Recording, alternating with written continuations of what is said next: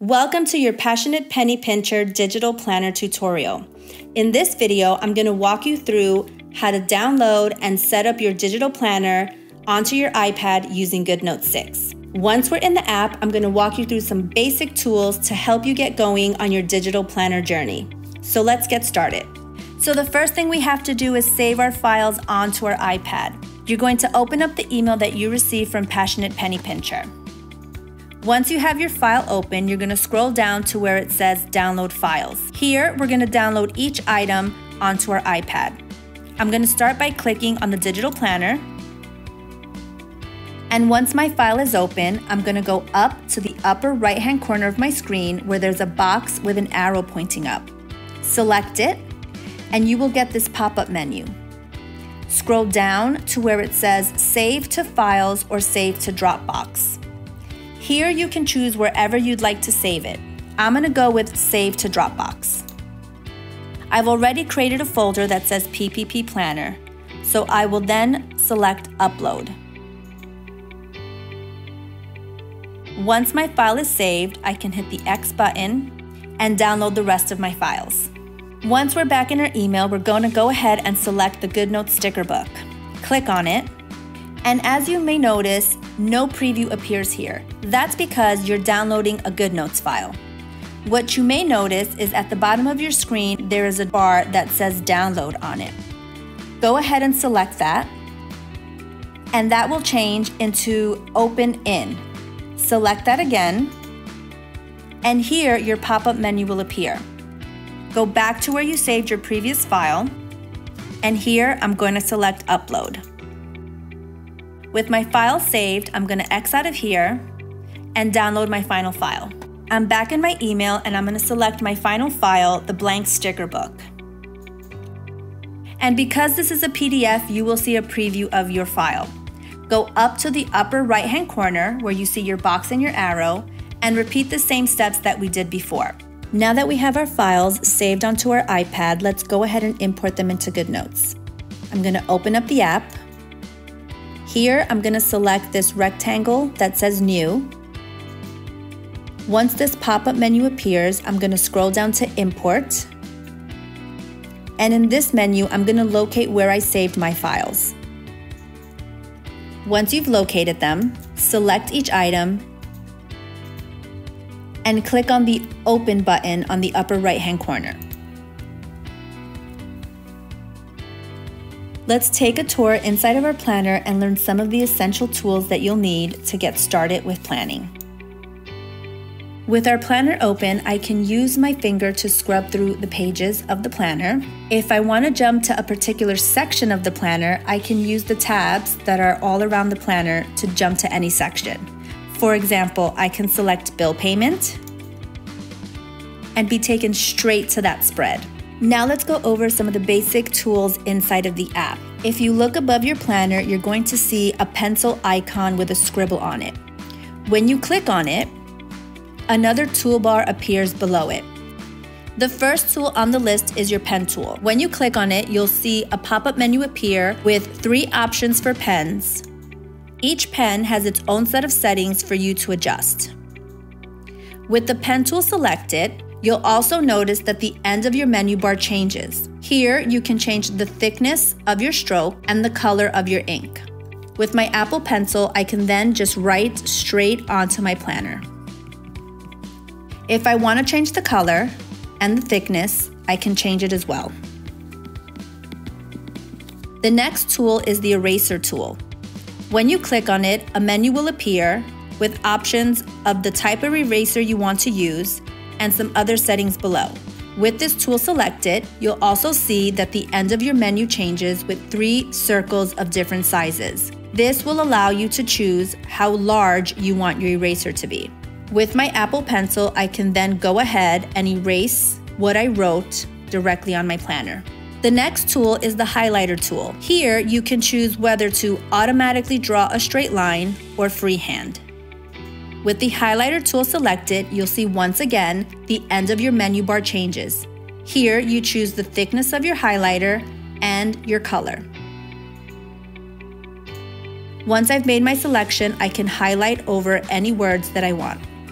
If I accidentally make a mistake, and let's say I don't want this gas bill word highlighted, I can go back to my eraser and select on Erase Highlighter Only. With that option selected, I can go back to my word and only erase the highlighter. The next tool is the tape tool. With this tool selected, you'll see that your options at the end of your bar change. You can change the thickness of your tape and also the color. With my pen tool, I can create a tape line wherever I want on my planner. Because I have straight line selected, when I release my line, it'll automatically create a straight line. If I want to remove these lines, I can go back to my eraser, deselect highlighter, and erase tape only. With that option selected, I can use my pencil and just erase the tape lines. You'll notice when I go over the gas or the highlighter, nothing happens. The next tool is the shape tool. Here, you can create different shapes freehand with your pencil, and when you release, they will become solid. You can also change the thickness and the color from here as well. The next tool is the Lasso Tool. You'll see that there's different options here, but when this tool is selected, you can use your pencil to lasso an item and move it to another part of your planner. Now let's say I decorated this page, but I don't like what I did and want to start from scratch. Instead of going to the eraser tool and hand erasing everything, I can scroll down to the bottom and clear page. When you click on that, you have a fresh page to work with. Before I show you the next tool, I'm going to go ahead and jump to a monthly spread. You'll notice that when I click on the tab, it doesn't work. That's because we are in the editing mode. In order to make use of our tabs, we have to go back up to our pencil icon and click on it. When the tools hide, my tabs are accessible again. Now I can click on my month and be taken to my spread. When we're ready to edit again, I just go back up to the pencil tool and select it, and my menu bar appears again. The next tool on the list is the Elements tool. In this tool, you can easily save your favorite stickers that you like to reuse over and over again and have them easily accessible within the app. Let me show you how it works. First, I'm going to go up to the left-hand corner of my screen and select the Home button. Here, I'm going to open up the Goodnotes sticker book that we downloaded earlier. With our sticker book open, I'm going to scroll to the page where all our Passionate Penny Pincher stickers are. There are two ways that you can use stickers for your planner. The first is to select a sticker, and you'll see that a dotted line appears around it. I'm going to select and hold on to that again, and a little pop-up menu will appear across the top. I'm going to select Copy. I'm then going to jump to my planner. Anywhere on my page, I'm going to hold down again until my menu pops up and select Paste. Once I do that, you'll see that our sticker appears. This little button on the side allows you to change the size or rotate your sticker in whatever direction you want. By clicking in the middle of it, I can drag it to wherever I want on my planner. Now I'm going to go back to my digital sticker book, and here I'm going to show you how to save your favorite stickers into the Elements folder.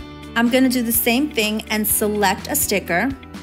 I'm going to see the little dotted line appear around it and select again on it. This time, when our pop-up menu appears, I'm going to go to the little arrow at the end, select it, and choose Add Element. When you click on that, a pop-up menu will appear, and you will be able to choose a folder to save your sticker to or create a new collection. Here I have a sticker folder already created for my Passionate Penny Pincher stickers, so I'm going to select it. Now my sticker is ready to use without the sticker book. Go back to your digital planner, select the Elements icon, and here you'll see that my sticker is saved. When I click on it, it'll automatically be added to the spread that I'm working on. Now I'm going to show you how you can use your blank sticker book from Passionate Penny Pincher. Go back up to the Home icon and select it.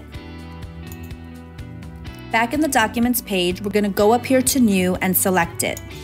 When the pop-up menu appears, scroll down to Import and locate any old Passionate Penny Pincher stickers you still have. I'm going to select my 2023 sticker zip file. When I select it, I'll go up to Open, and Goodnotes will automatically unzip the file and create a folder with all my 2023 stickers in it. Once your folder is fully imported, you're going to select on it once, and it will open up the folder. Here you'll see that I have all my 2023 stickers in them. Select your favorite one and open it. When you do this, you'll see an enlarged view of your sticker. Go up to your Lasso tool and select it. Once I do that with my Apple Pencil, I'm going to roughly draw an outline around my sticker. When I do that, I'm going to press with my finger, and Take Screenshot will appear. Click on that, and when this little preview appears, you're going to go up to the square with the arrow pointing up and select it. When you do this, a pop-up menu will appear, and here you're going to select Copy. After selecting Copy, go back up to your blank sticker book, and once I'm here, I'm going to press on my screen, and when my pop-up menu appears, I'm going to select Paste. Now the sticker will live inside of our blank sticker book. I can resize it and place it wherever I like. This is a great way to keep old digital stickers in one place and any ones you might find online. The next tool is the Photos tool. If you have your photos linked to your Goodnotes, you will be able to use them directly within the app. Just click on an image and it will appear on your page. To edit the size, just go to the bottom icon and adjust it as needed. Click in the middle and drag it anywhere you want on your page. You can also use the camera icon to take pictures directly into Goodnotes. The next tool is the Text tool. This allows you to type inside of your planner as you would in a Word document. I'm going to click anywhere on my planner, and when I do that, you will see that my keyboard appears. Here, I can type as usual, and the text appears on my screen. When I'm done typing, I just click on the keyboard with the arrow down button and my keyboard disappears. These 4 little dots that you see on top allows you to move your text around wherever you need to on your screen. I can also highlight my text, and if I go to the end of my toolbar, I can make it green, I can make it slightly bigger, and I can change my font. Now you see that all the settings have changed. If your text starts to look funny, you can toggle the little circle on the side and adjust accordingly. Also note that when you use the Text tool, you can also write out your words instead of using the keypad. Just click on your screen and your text box will appear. Then you just start writing. Once you're finished, the words will appear inside the text box in the color, font, and size that you had chosen. A really great way to use the text box tool is to customize the tasks in your weekly spread. With our text tool still selected, I'm going to click somewhere on my planner, and I'm going to type out a new task that I want to add. With my text still selected, I'm going to go up here to the end of my menu bar and make some changes to my text. First, I'm going to lower the size of it. Then I'm going to go here to this little box with a line across it and click on that. And here you'll see that you can add a text box to your text. I'm going to make it basic white, and then I'm going to select on my advanced options. In here, you'll see that there's other options that you can play around with, but for right now, I'm going to focus on the padding. I'm going to lower it to about a 1. Then I'm going to go back to my text and move this over next to a checkbox. Once you've customized your weekly spread, a quick way to repeat this to the next week is to select on your task. When the pop-up menu appears, select Copy. With your finger, scroll to your next week, and with your finger pressed on the screen, your pop-up menu will appear and you're going to select Paste. My text appears here, and I can move it to the same spot. Now let's move on to the next tool. The next tool is a magnifier tool. When you click on it, you see that this rectangle appears on your planner page. If I move it around, you'll see that the magnification at the bottom follows it. The next tool is the ruler tool. When you click on it, a ruler appears on your screen. This is really great for when you want to draw lines across sections of your planner like so. If I click on my highlighter tool, I can draw a line that goes across my ruler and keeps it straight. If I want to draw a diagonal line, I just use my 2 fingers to adjust my ruler, and with my writing tool selected, I can draw a line across my planner pages. This is a really fun way to get creative with your planning using your digital planner. When you no longer need your ruler, just click on it again and it will disappear. The next tool is a laser tool. This is mostly for presentations, but just to show you what it does,